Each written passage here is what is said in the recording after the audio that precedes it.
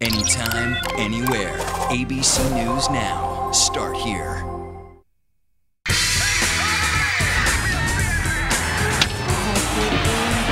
Ask what you can do for your country. Mr. Gorbachev, tear down this wall. Hello and welcome to Time Tunnel, where we find out what was making news in the past. I'm Alicia Davis in New York, and today we travel back to this day in 1966. ABC News filed a special report, The Space Frontier, the launch of Gemini 9. ABC science editor Jules Bergman had the story. We interrupt our regular program so that ABC News can bring you in color this special report on the Gemini 9 mission.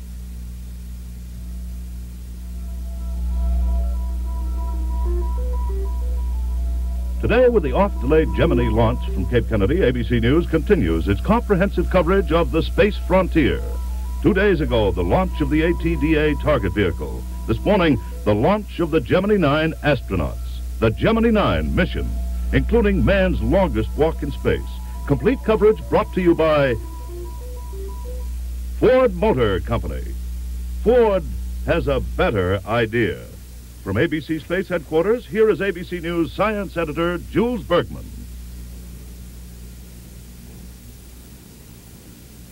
Good morning. The third attempt at launching Gemini 9 is underway at Pad 19, with the countdown now standing at T-minus 34 minutes and counting. Astronauts Tom Stafford and Gene Cernan, now undisputed masters of the Pad 19 holding time record, are back in Gemini 9, the white room cleared and the erector lowered. The bulky data relay and launch control has been fixed, and NASA says will launch even if it breaks down today. Stafford and Cernan have recycled, so have the Titan II rocket and Gemini 9. We've recycled and hope you have too.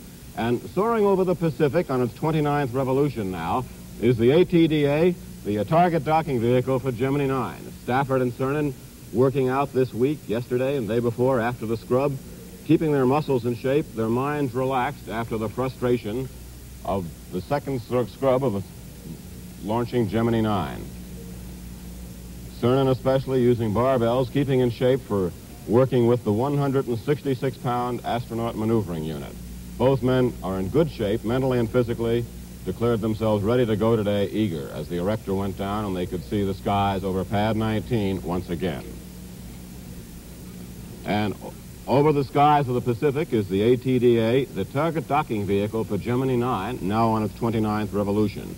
No one is sure whether it is set up for docking, whether the shroud or cover on its docking collar has been jettisoned or not. If it has been, Gemini 9 can dock. If not, a new flight plan will be used. Tom and Gene will be the first to know when Gemini 9 rendezvous later today with the ATDA if all goes well. The close-up at Pad 16 as Stafford and Cernan left a short time ago from ABC's Bernard Eisman.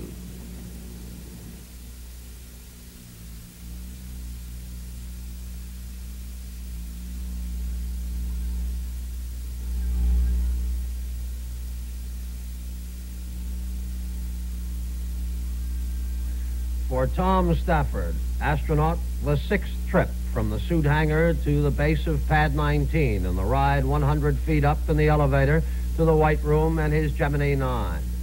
For his co-pilot, Eugene Cernan, the third trip to Pad 9.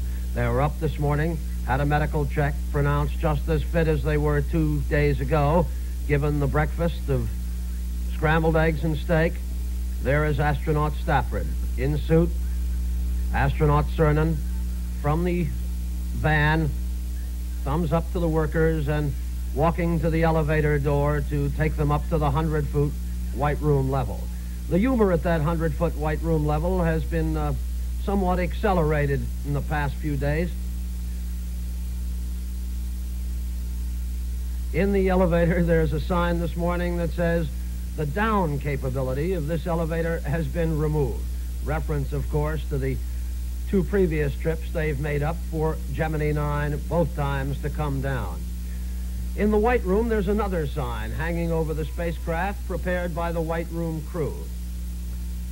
Buzz Aldrin and Jim Lovell, the backup pilots who have been in the capsule 3.5 hours this morning checking it out, have a poem ready for them.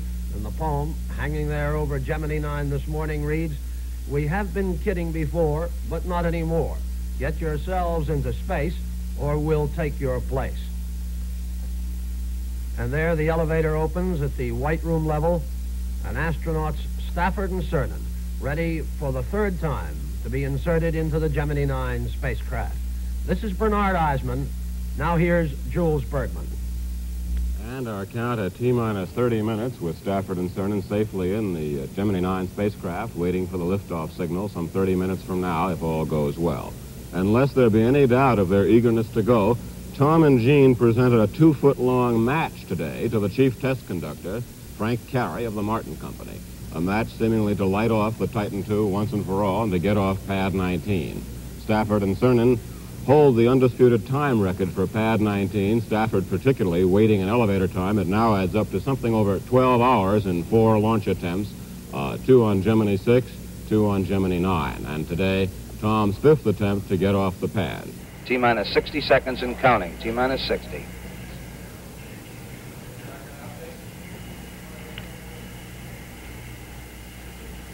T-minus 50 seconds and counting.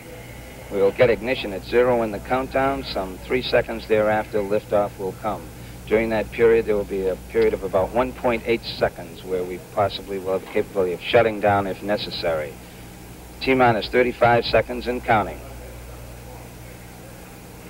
T-minus 30. T-minus 25 seconds and counting. We're on an automatic sequence. Everything appears to be going well during this final phase. T-minus 20 seconds and counting. T-minus 15. T-minus 10, 9, 8, 7, 6, 5, 4, 3, 2, 1, 0. We have ignition. We have a liftoff. It looked like 39 minutes, 32 seconds after the hour.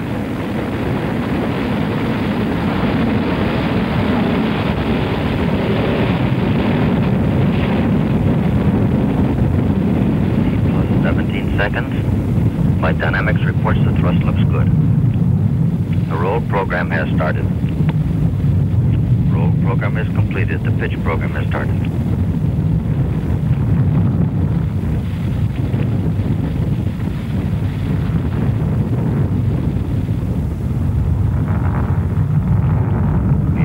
Time confirmed at 3933 after the hour.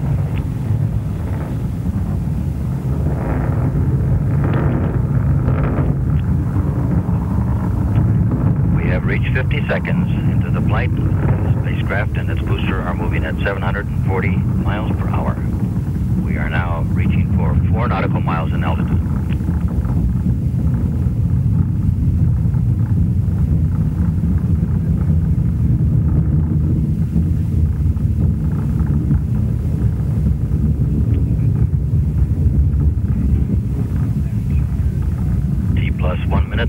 Seconds. Spacecraft is now approximately 8 nautical miles in altitude. The track looks good.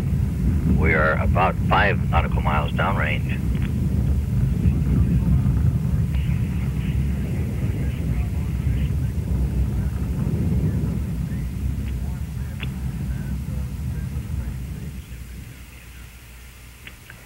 T plus 1 minute and 45 seconds, and we are 12 nautical miles downrange and approximately 16 nautical miles in altitude.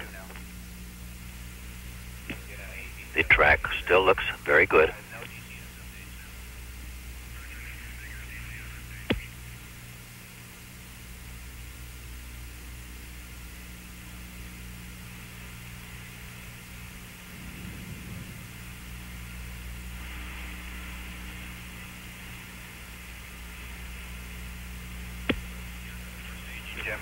T plus 2 minutes, 20 seconds. The flight crew have been notified that they are go for staging.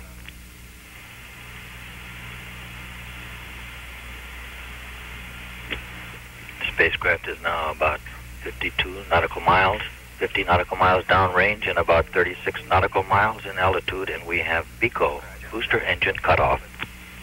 The thrust looks good. The track looks good. T plus 2 minutes, 50 seconds.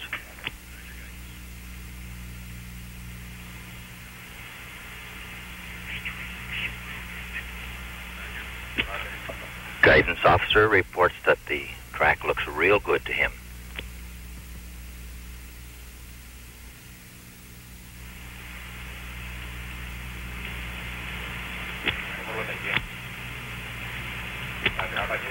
Flight dynamics and guidance and surgeon all report they look good. The spacecraft now is approximately 120 nautical miles downrange and approximately 60 nautical miles in altitude. And so it looks like Tom Stafford and Gene Cernan have finally made it. Flight dynamics says we're right down the middle.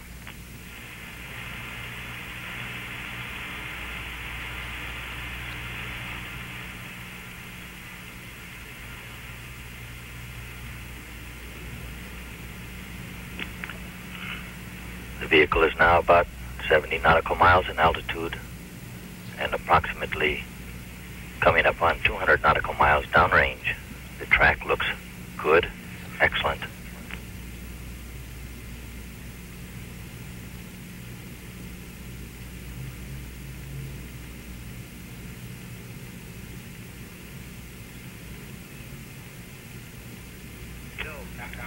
Flight Director Gene Kranz has just completed a final status check. We are green and go, and that information has been passed on to Tom Stafford in Gemini 9.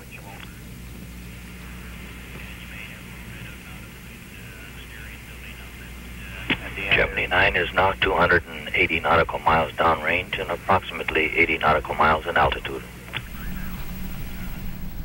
And that is all the time tunnel that we have for today. Now back to the present with ABC News Now.